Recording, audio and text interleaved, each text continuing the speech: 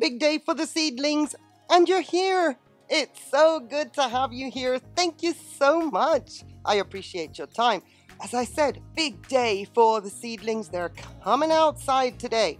Now in the blooming alley, I've got plenty of space. You think? Yeah, well, I would like to this year use a shelf that I haven't been able to use for orchids per se, because I've had a massive humidity tray on that shelf, seeing as I have such low humidity. So that's going to go down onto the terracotta floor, even though I don't like it, but I would like to take advantage of that lower shelf for more orchids that should be outside, hopefully to gain some strength. But you know what? We've got 14 seedlings to have a look at. I think I'm just going to go through maybe 10. I don't want to take up too much of your time, but I thought, listen, these little guys, they've been cooped up. It's their big day. So let's stop the jibber jabber, get them out, have a look at them.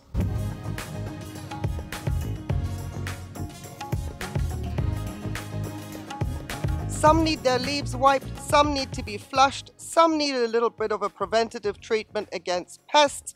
And while I do all that and talk to you about them as quickly as possible so I don't keep you here for too long, I have my gorgeous Dendrobium nobile here because of this freesia fragrance. So whistle while you work and sniff, sniff, sniff. Delicious. Anyway, right out of the gate, I'm probably not going to have this seedling outside because this is the Cattleya maxima I got from Matt by Nature. It was the order of Afri Orchids.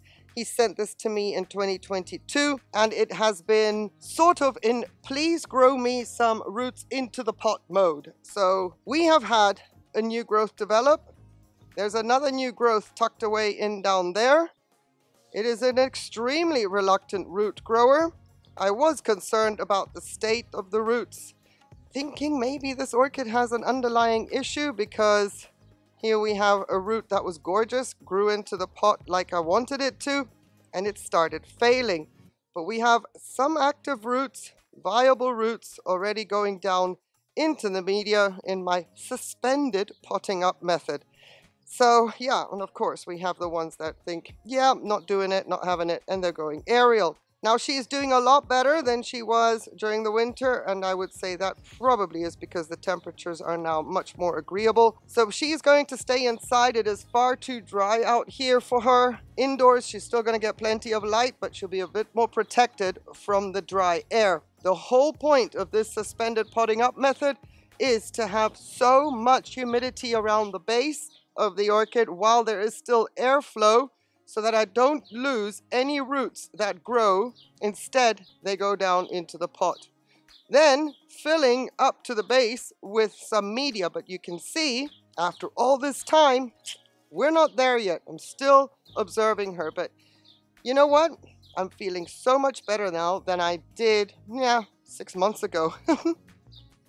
Two seedlings I have not seen bloom yet. They came in a single pot. On the first repot, I separated the two and put them into very tall cups, as you can see. Semi-hydro setup. The reason I put them in such tall cups was because the roots were so long. I did not want to try and squeeze them into a smaller pot, risking cracking them. That's why they are in cups that look like a grande if you were to go to Starbucks. Anyway, they need a flush today, but they're doing so much better. Maybe this is the year we're going to see growth. I have one new growth coming out of this piece, and following right behind it, there's another new growth on the other piece right here. True to form, one new growth per year. So it'd be nice to see if one of these pieces actually blooms for us this year. Just a flush. She was fertilized the last time I did this, so I'm just going to keep this media nice and wet. Keep the humidity around the base for when she starts to produce some roots. I'm very tempted to not have her in these cups anymore, but for now, we're not going to disturb her. There's no plan in any way, shape, or form of repotting this year in 2023. I already wiped the leaves a couple of days ago, so these are good to go. My Cattleya Jairak Cosmos. Ooh, I was so scared for her during the winter. She lost 2 leaves of the new growth that she developed while she was in my care. I received her last year in 2022 as well. Thank you, Anonymous. She grew 4 new growths during that season that she was with me, and 2 of those new growths lost leaves because of the cold during the winter. And this was not recent. It started to happen around January. I was freaking out. I just thought, no, it can't be true. C'est pas possible. Please don't do this to me. You can see one leaf. Yeah, even though it's the older part of the leaf there, I don't want to lose any more leaves because she is a vigorous little orchid. She has rooted in beautifully. Did a video on this one with 2 cameras, Fiddle Fans Unite, as I took her off a mount and potted her up into this. You want to watch that? I'll link it in the description. Not only was getting her off the mount a fiddle, the editing was interesting too. But she got a little bit of fertilizer a couple of days ago. She's still okay. She doesn't need a flush. There are no new growths to be seen so far, but you can see here there's one that lost a leaf, and thankfully this one held on. This would be her most recent one. And the same happened in the back here. Lost a leaf there, and thankfully the more recent one still has the leaf. Oh, please, stay with me. She is gorgeous. Chansu, Golden Orange, Golden Boy from Fernanda Nacimiento Orchids and Succulents. Thank you very much. I got her in 2021. Now she has recently been flushed, and I also took some salty accumulations off the media of the surface. I don't need to flush her again. Her roots are still damp. Are they? Ah, barely. Let's flush her. Flushing never hurts. She's got fertilizer in her reservoir because Madam is doing great. I got a new growth to grow throughout the winter. Right, this is my sorry little Chantilly Lace Twinkle. She's an OG in my collection. She came to my collection in December of 2018. She has been a struggling orchid since I got her. The fact that she's still in my collection, well, I don't know if it's me or the orchid, a little bit of both of us working in tandem. This orchid has all the hallmarks of having something sus in it, and I use the word F-bomb for that. But we're gonna keep fighting because clearly she's trying, so hey, you know, I'm losing other orchids. There's space, Hakuna Matata. So you see, she did grow this growth last year. Then she grew a double root system for me, which was amazing, but you see how stained it is. Now, this one's nice, and this one's not. Now, I'm going to have to disinfect my hands before I touch any other orchids, because, yeah, I've got my suspicions with this one. But anyway, there's staining all over this one. Root tips die. I can say, well, she's touching leca, dry, lack of humidity, could be a factor there as well. But her habit has always been really, really weird. So we're going to wait and see if she pushes out another new growth this year. I have no intentions of repotting her. I've recently cleaned her leaves. Now I'm going to disinfect my hands because, not touching another orchid before my hands are super sterile again. My dowiana, variety aurea, definitely still a long way to go before we see any blooms on this orchid. The original dowiana that I have is double the size of this one when it comes to structures, but you know, you got to start somewhere if you want an orchid and you can't get it blooming size. She came to me with heavy nitrogen deficiency, which you can still see the remnants of in the back leaves here with the black markings. The nursery cut off the leaf in the back. You can see it must have been really bad. They chopped that off. You still see remnants, but never mind. Since she's been with us, she is doing so much better. No nitrogen deficiency, is taking the winters very well, and we have a new growth coming right there.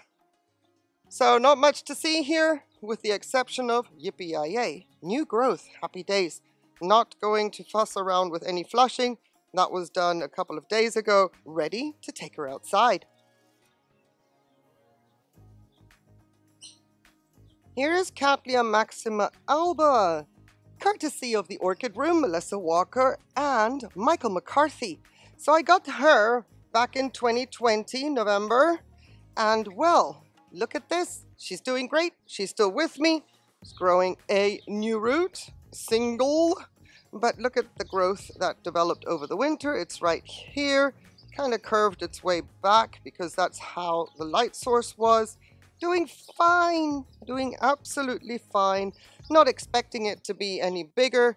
than what we've had before because, you know, winter growths, they don't amount to much in my climate. Still, she was flushed a couple of days ago. Don't need to repeat that this time around. You can see how the media is nice and wet. Let's check the water levels. We can add a little tiny drop of fertilizer in there to encourage the root growth. Hang on a second, we won't go over the top. We'll go straight into the reservoir. So that'll be about 150, approximately 200 parts per million for her so that she can develop nice roots. Do you sometimes find that you've lost an orchid, as in, where is my orchid? Not lost as in it died and you don't remember? That is what is happening to me right now. I know I had a group of 4 of these seedlings. These are my OGs. I only see 3. Meanwhile, we only see 1 here, but I don't know where my 4th one is.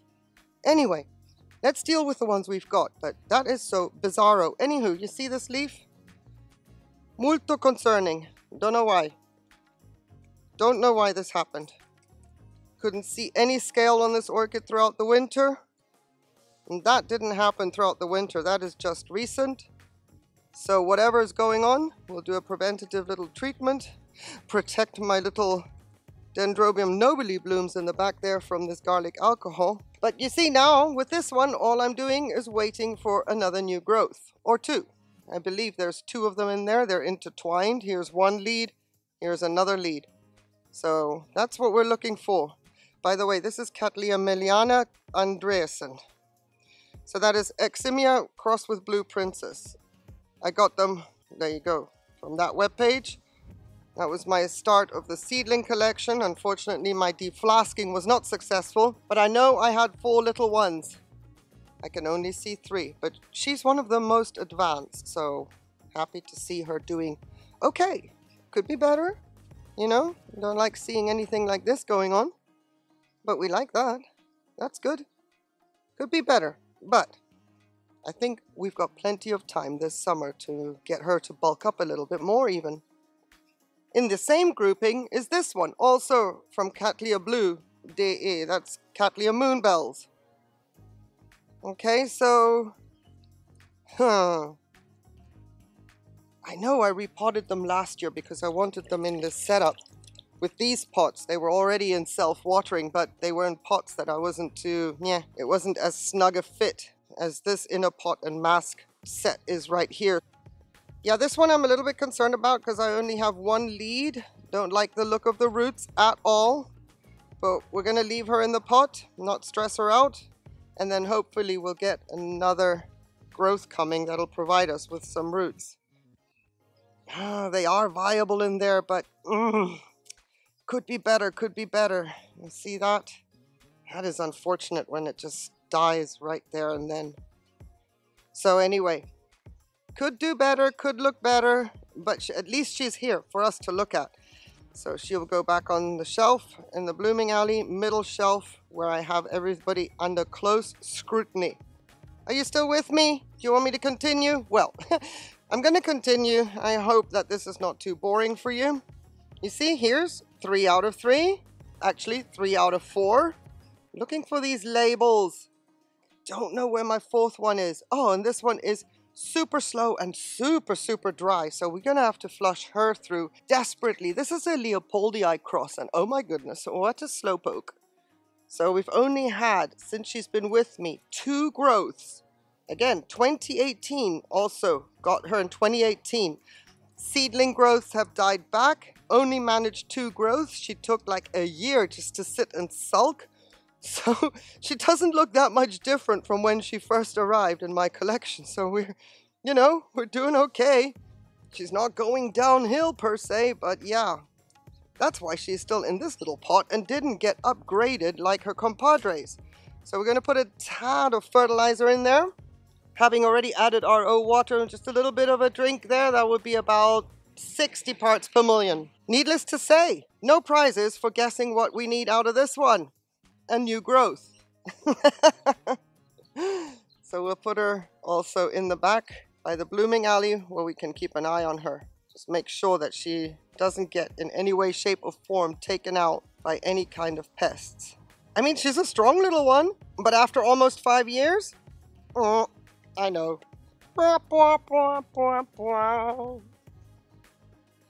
Please subscribe to this channel. Thank you so much if you're doing that. If you're new to my channel, I appreciate the support. These little seedlings, we can watch their progress throughout the season of 2023 together. I really would love to be able to get out to a bigger audience. It's not easy being in Europe with a brand new channel. So if you would like to help the channel out, please subscribe and like the video. And then, of course, the coup de grace would be to share it to everybody that you know who doesn't know my channel. That would be amazing. Thank you so much. Now, thank you to the Orchid Room, Melissa Walker and Michael McCarthy, also for this Cattleya maxima cerula. Also came in November of 2020. Doing fabulously. Still small though. But look at that. Pop of green. Gotta love pops of green like that. So she's already well underway with her new growth. Love it. That's all I need to do with this one. She had a flush a couple of days ago. In the next reservoir fill up, I'm putting fertilizer in as well. Also about 60, maybe 100 parts per million, depending on the weather. If I have too low humidity, it'll be 60. But then I can always, refresh and add more. If it's going to be nice and humid on the day that I do it, it'll be 100 parts per million. Lovely jubbly.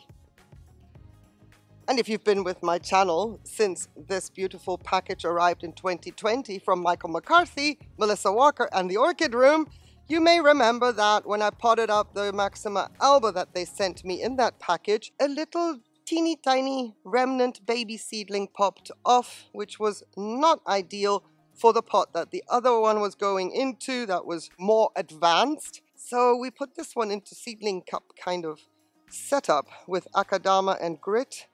And it has lost a couple of leaves, clearly, but it's still got a couple of leaves. And we're on the move with our next growth and a root. So she's still around. She wasn't looking too good for a moment there, moving into winter, and I was thinking, yeah, this is it. This is gonna be a going, gone. But nope, still with us. Back on the shelf with her compadre she goes. I have one little seedling here that I'm going to leave a mystery because I have as yet to compile a care collab for it, and I would only be repeating myself. So when that care collab airs, it'll be in the description. It's holding on. That's all I'm going to say about this seedling. It's holding on. Blooming Alley middle shelf is pretty much complete. I still got to shuffle around. The orchid shuffle never really ends. But the other ones I have pretty much scattered around the patio based on where they did well last year. So I've got some on the east side. I've got some on the Blooming Alley that are a little bit lower. They'll probably get moved again once I can see where my misting goes, because I have to be very careful with misting on these little ones. Don't want to lose any new growths that we've just seen. But the majority I have kind of scattered in like second row here, just so that I can keep an eye on them, make sure that any new roots don't frazzle out on me, keep them misted, etc. Before I leave you though, I want to show you something. It's a tight squeeze, but it's worth it, because if you've been with me from jump, you will also know that Cattleya leopoldii is also an orchid that I've been wanting to grow in my collection for, well, since the beginning, since you joined me on YouTube when I started my channel. And this is my 2.0 because the first one had something that I believe my Chantilly lace has, and that's the F-bomb. But look at this. You remember another video I did wondering what is going on with my growth? Sorry about the camera. Can I get it to focus? Please don't do this to me. When in doubt, start again. Anyway, I did that video. I had all these funny little things happening when the growths were new, tender. March, maybe, sometime around then. Here's my Leopoldii. The growth has matured beautifully. And we do have a first time ever little sheath in a growth. Now, I am not saying she's going to bloom. She's a young one. She needs to mature. But this, drum roll, excite, this is a first. Super thrilled about it. Very happy, especially when this started happening and I was like, what is going on? The other growths where we saw this phenomenon, they are fine. So with that, thank you so much for watching. I hope all of that was in focus. There's only one way to find out. Let me know in the comments. Eventually, probably I'll see it on the footage anyway. But more importantly, I appreciate the fact that you've been here and had a look at my seedlings. They're all outside now with the exception of the first one. let the growing begin. Let's see maybe one new growth come out of the entire selection we saw today that has a size jump that signals it's not a seedling anymore, but in my collection it turns into a juvenile, which to others is near blooming size. Anyway, appreciate your time. Hope you are having a fantastic day. May it continue on that one condition though, please, that you stay safe. Take care. Bye.